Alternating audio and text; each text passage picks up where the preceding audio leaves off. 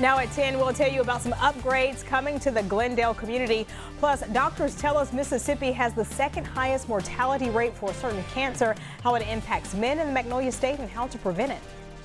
And our weather is not looking too terribly bad across South Mississippi tonight. But what about the rest of the weekend into your weekend? We'll talk more about it coming up. But your news at 10 starts right now. Tonight, WDAM 7 News is proud to be on your side with WDAM 7 News at 10. 2 people are dead after a crash involving a bus with Mississippi Gulf Coast Community College. The victims were in a separate car involved in the crash. Mississippi Highway Patrol reports the crash took place a few miles west of the Pike County-Walthall County line. The bus was carrying the MGCCC's band to Summit for the Thursday night football game at Southwest Mississippi Community College. The wreck claimed the lives of 2 people in a separate vehicle. No student was injured in the crash. MHP is handling this investigation.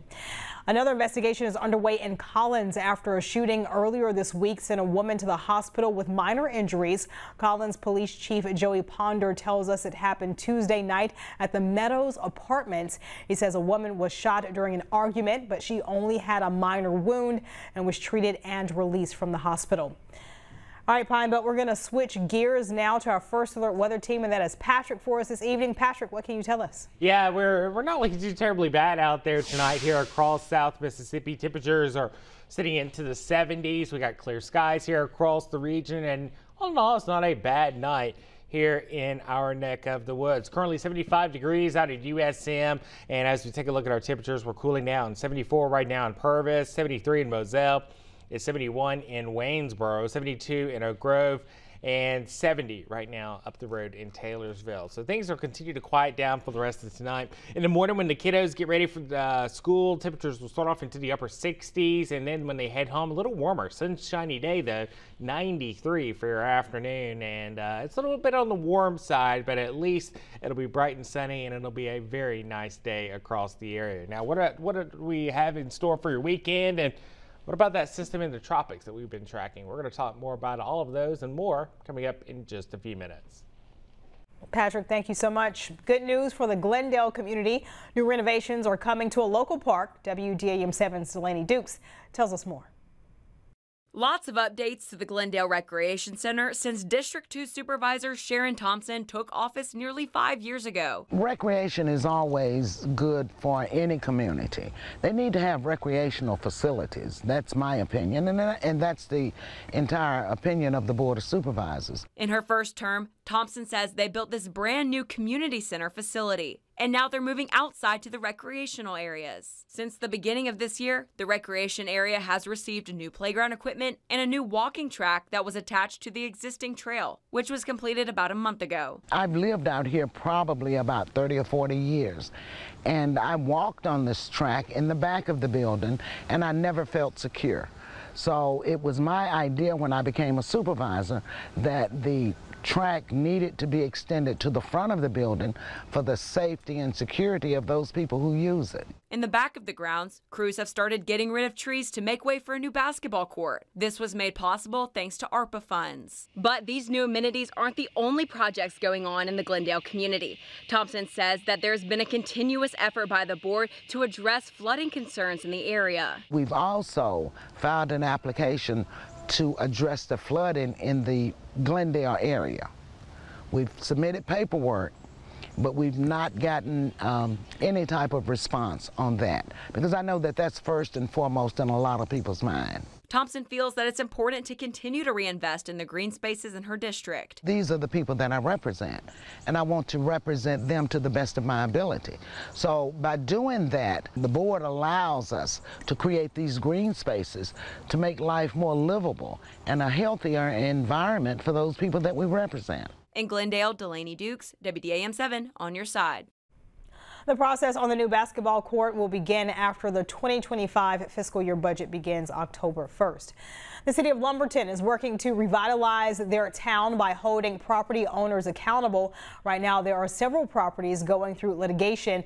The code enforcement officer says the process of getting these properties taken care of is slow and requires collaboration between the community and the city. Basic process of code enforcement is to make sure, as I stated, that everyone lives in a safe and lawful community. With that being said, we are still working on the best practices and the process where it is not just fair to property owners, but to the community as a whole. City leaders say proper code enforcement is the first step towards raising property value and getting more funding for the town. The Mississippi Court of Appeals convened at Southern Miss for the first time in nearly a decade today. A 3-judge panel heard oral arguments in a manslaughter conviction from Hancock County. It was all a part of the Court of Appeals Court on the Road program. Dozens of USM students went. Most of them are in the university's legal studies program. The judges did not speak about the case on appeal. I had never gotten an opportunity to see an appeal, and I've really enjoyed that aspect of it. It gave us a better chance to understand what it means as a whole to really be an attorney. A total of 10 judges are on the Mississippi Court of Appeals.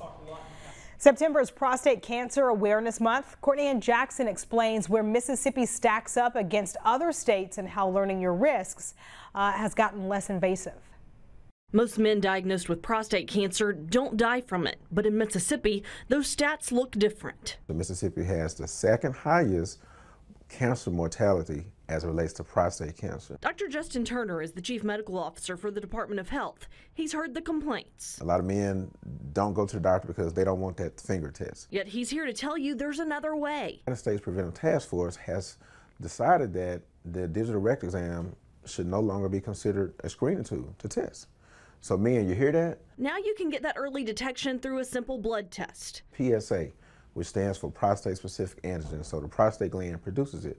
And when this PSA level, usually are at way higher levels compared to the normal, that could mean prostate cancer. Senator John Horn has made it a point to raise awareness by working with a friend who is a prostate cancer survivor. The fact that you don't have as good of an access to health care in this state as other parts of the country really, to me, is almost criminal that we're allowing this to happen, because it is a preventable disease, and we ought to be trying to keep as many folks here as possible. Age is the biggest risk factor.